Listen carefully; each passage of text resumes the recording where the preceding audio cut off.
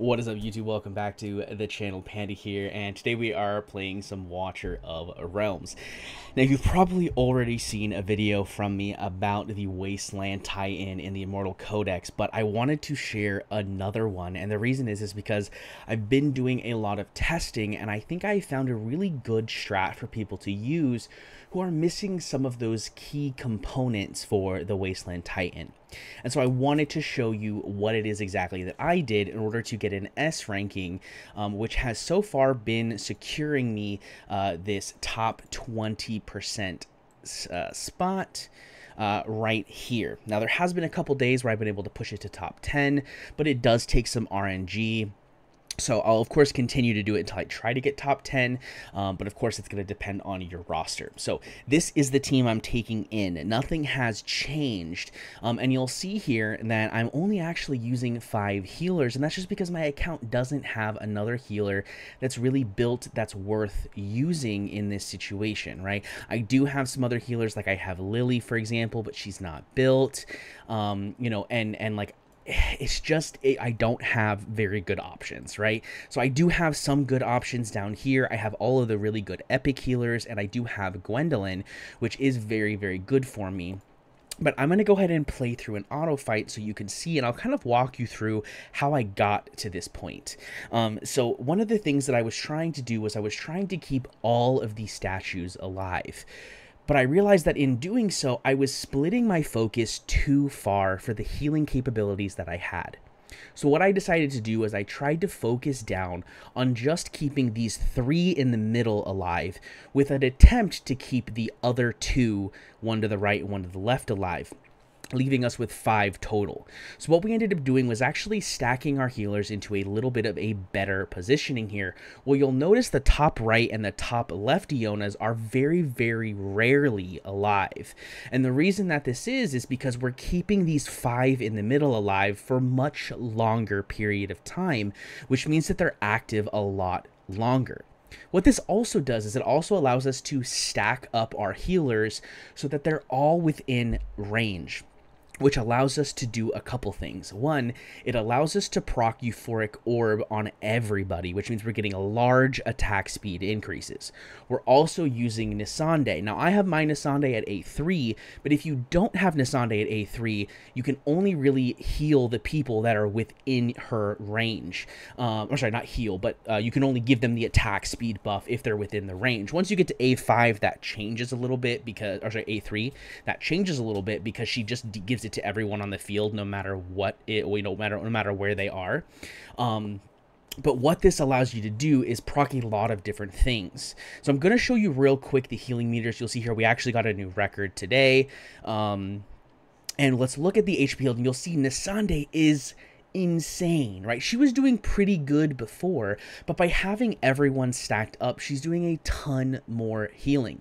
We're also getting Medan to basically do the damage reduction on pretty much everybody, so they're surviving a lot longer, so we're getting more healing overall, which is really good. But I want to show you kind of the thought process that I had when I was doing this. So I'm looking at my Nisande, right, and I'm seeing this mythic artifact, the Elysian Epitaph. Okay, and this increases the healing effect single target by 3% for every ally present in range, stacking up to 4 times. This means if you have at least 4 allies in range, you are getting, what, 12% increased healing, which is insane. And guys, I have several of these, right? I have one here, I have one on her, so I'm getting a lot of healing. Not only that, but we're also, like I said, we're able to stack the Euphoric Orbs, which means we're getting a ton of additional attack speed on all of our healers. And I happen to have 2 of them. So I'm getting 60 attack speed, right, for 60 seconds, which is crazy. I'm sorry, every 60 seconds. My apologies. So we're getting a ton of extra healing by doing it like this. Right? And personally, I think that this is really, really powerful. I also think that I'm actually missing... Oh, no, because Nisande has my 5th. My apologies. I forgot I was on Nisande. But yeah, so we're able to get a ton of extra healing this way because of how we're placing. So I'm going to go ahead and do one real quick manual run just so you can see how I place things etc. So the first thing that I do is I take my Nisande and I place her right here. The goal of her being here is to just heal these main 4 that are in her range, right? Then we're going to take our Hollow and we are going to place her like this. This is going to keep these 3 in the middle alive, also keeping Nisande in range. Then we are going to take our Madon and we're going to face her right. This keeps these 4 main and all of our healers in range. Then we are going to take our Gwendolyn and we're going to face her left. This again keeps those 4 in the middle and all of our healers in range. And our Vortex is going to face down. Same thing, guys. This keeps all of our healers and those 4 in range. And that is exactly how we're doing it, okay? I'm also not using any of my ultimates in this first phase because I want to make sure that all of my ultimates are up once we get into the first zone. And then literally what I'm doing is I'm just staggering the ultimates.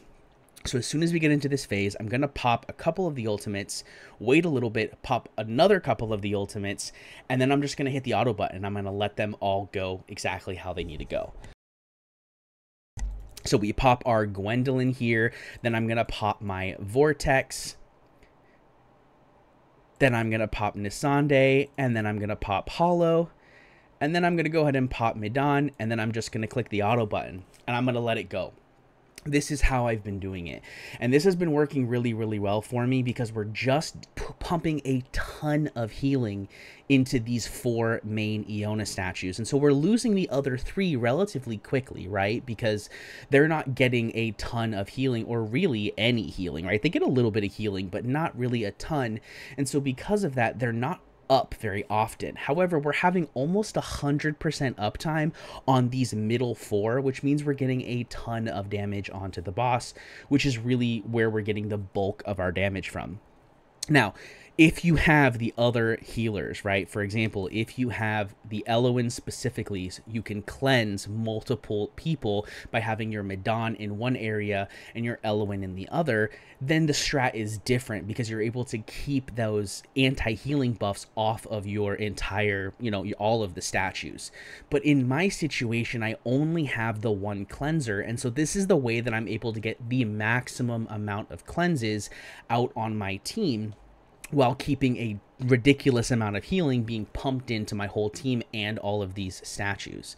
And that's really how I've been doing it. And I think that if you're in a similar position I am, where you have only Madon or only Elowen, heaven behold, you have Elowen but no Madon somehow. But that's kind of the strat that I've been using, and you'll see it's pretty consistent. We do end up hitting, this S mark pretty consistently. Now, of course, you are going to probably lose some healers along the way, right? We've lost Hollow already. There goes our Nisande. There goes the rest of them, right? And so obviously at this point, it's going to be all dependent on your gear of what your actual score is going to be. But I think this is probably the best strat to use if you don't have those sort of meta legendary healers, right? And again, we're going to look and you'll see Nisande is just pumping out those heals. Probably one of the best healers for this game mode, really, like in my opinion, especially if you don't have those legendaries, right? But yeah, guys, I mean, I'd really like to know what other strats you guys are looking. I'm going to go ahead and pull up my Nisande just so you can see her gear's not even that crazy. I don't even have a plus 16 on here. In fact, here, we'll do this for you real quick right here. Give me a good attack. Let's go. Come on. Nice. So now she'll even pump out more healing, which is just crazy. But yeah, I mean, I think that my build is pretty good for my healers.